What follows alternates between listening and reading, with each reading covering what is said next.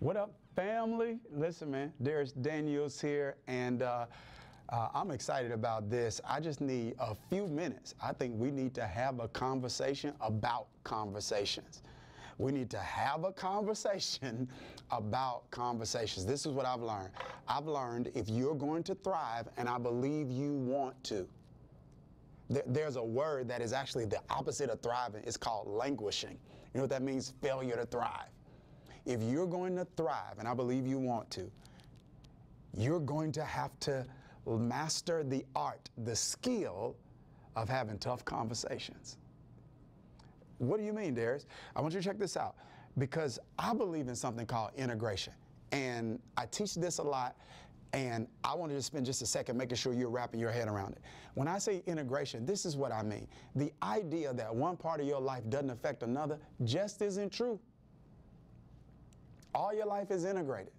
So how you are emotionally affects how you are relational. Let me ask you something. Have you ever felt like, oh man, I was not as patient as I should have been or could have been with the people that I love? Or have you ever felt like, man, I was snappy with the people that I love. I was irritable with the people that I love. Or I took my bad day out on somebody who wasn't responsible for it. Or I'm in my head, I'm silent, I'm reflecting, I'm thinking. And so because I'm thinking in my head, I'm not engaging with the person that I'm with. So I believe in something called integration. And it's based on this. The whole idea that one area of your life doesn't affect another area of your life is just not true. Like how you are emotionally affects how you are relationally, and how you are relationally affects how you are emotionally. Have you ever been in a good mood and then you were with somebody and maybe y'all didn't see eye to eye, now it messed up your mood? So what was going on relationally affect you emotionally? Like when you see people that are down in the dumps and sometimes can't get out of bed or not their normal, like hyper jovial, excited self, what happens relationally can affect you emotionally. But it's also the other way around.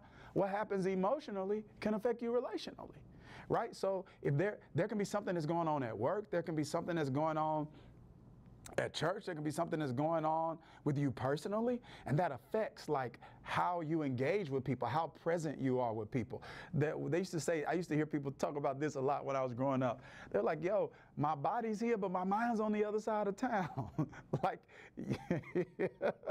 you can be somewhere and not really be somewhere, because how you are emotionally affects how you are relationally. Have you ever known someone to, or have you ever felt like, man, I had a bad day and I took that out on people that had nothing to do with it? Because how you are emotionally affects how you are relationally. How you are relationally affects how you are emotionally. So this whole idea, man, that one part of my life doesn't affect another just isn't true. So then if I want to thrive in life, I can't ignore certain areas of my life. Specifically, exclusively, primarily, or specifically and primarily the relationship area of my life.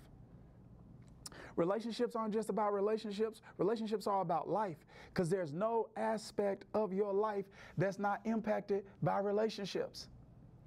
Your resources are impacted by your relationships. Come on, your professional advancement is impacted by relationships. Your health can be impacted by your relationships. Everything is impacted by relationships. And so this means relationship management is life management. And this means if I'm going to thrive in the area of my relationships, one of the things I got to master is tips for tough conversations. And this is what I found when it comes to tough conversations. Many people fall into one or two extremes. What is it? It's like hyper aggressive. It's like they say any and everything. Like their problem is, oh my God, I just said too much. I said too much. I said too much, so I said the wrong thing, and I even said it the wrong way. So you got hyper aggressive. Then the other side is passive aggressive. They don't say enough. They aren't forthright. They aren't candid. And so the truth comes out subliminally in jokes or in sly and slick comments. When there's passive aggressiveness, people have to use anger to tell the truth. Think about that. So most people kind of fall into two categories, and so that makes tough conversations hard. And I want to tell you something. Tough conversations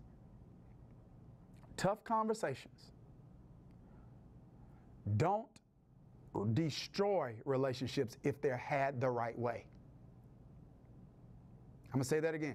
Tough conversations don't destroy relationships if they're had the right way. So many times people are like, I don't want to have the conversation, and I don't know what it's going to do to the relationship. And I'm not saying that tough conversations won't be challenging in certain relationships.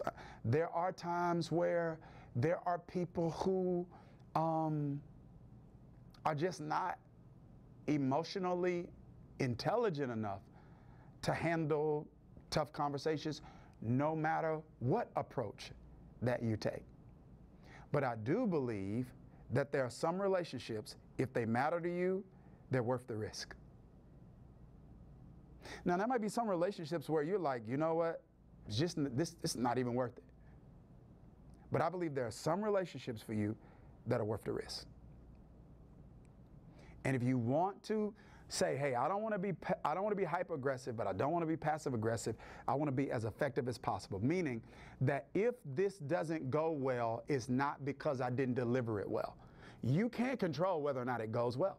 I want you to release yourself from that expectation. You can't, because there are so many factors beyond you that determine how a person handles a conversation like that. But, you want to do everything that you can to make sure you don't get in the way of it being received well. So you don't want to be hyper-aggressive. You don't want to be passive-aggressive. You want to be assertive. You want to get right in the middle there.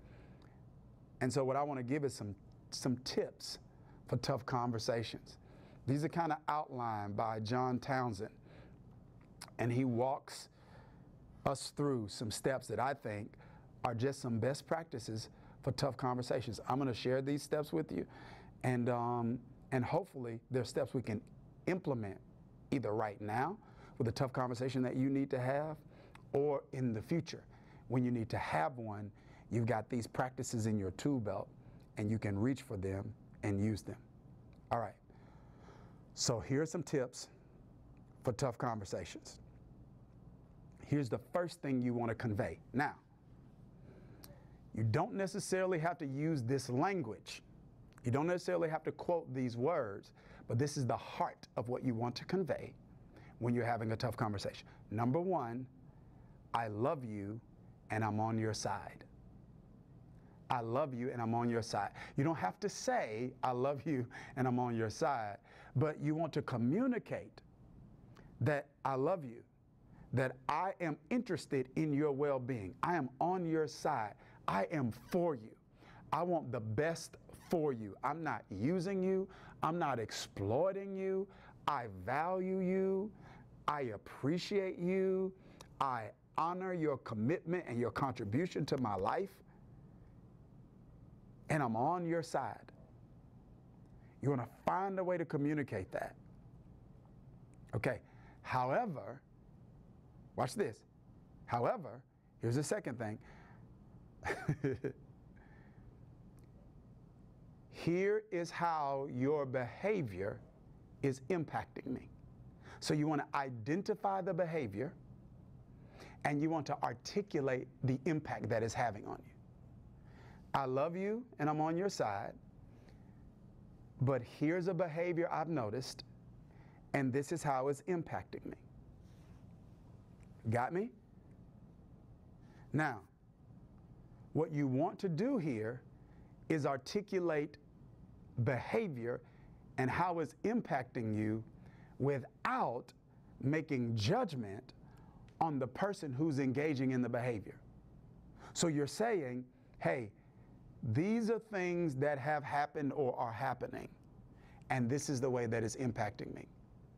So you're not even judging the behavior in and of itself. You're identifying it, and you're articulating how it impacts you.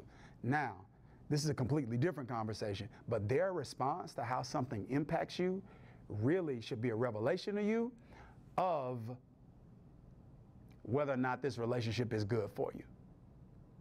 Because if something is negatively impacting you and the person you're in a relationship with, whether platonic, romantic, whatever, doesn't care, that says something. I'm not saying that means that you have to abandon the relationship, but I am saying that is something that you shouldn't ignore. I'm not saying that means blow everything up, but I am saying pay attention. This is the behavior, and this is the way it's impacting me. Got me? Okay. Here's the third thing.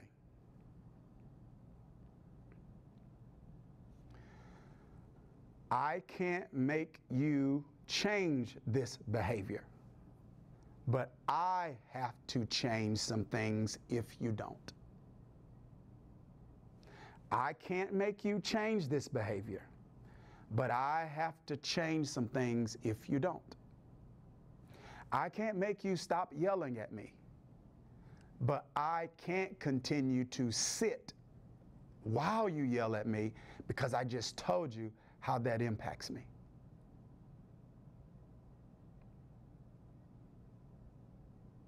Got me?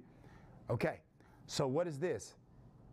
This is you articulating, in some sense, that you're going to have to set a boundary. Got me? Okay, and then last but not least, you articulate what that boundary is. If this doesn't stop, this is exactly what I will have to do.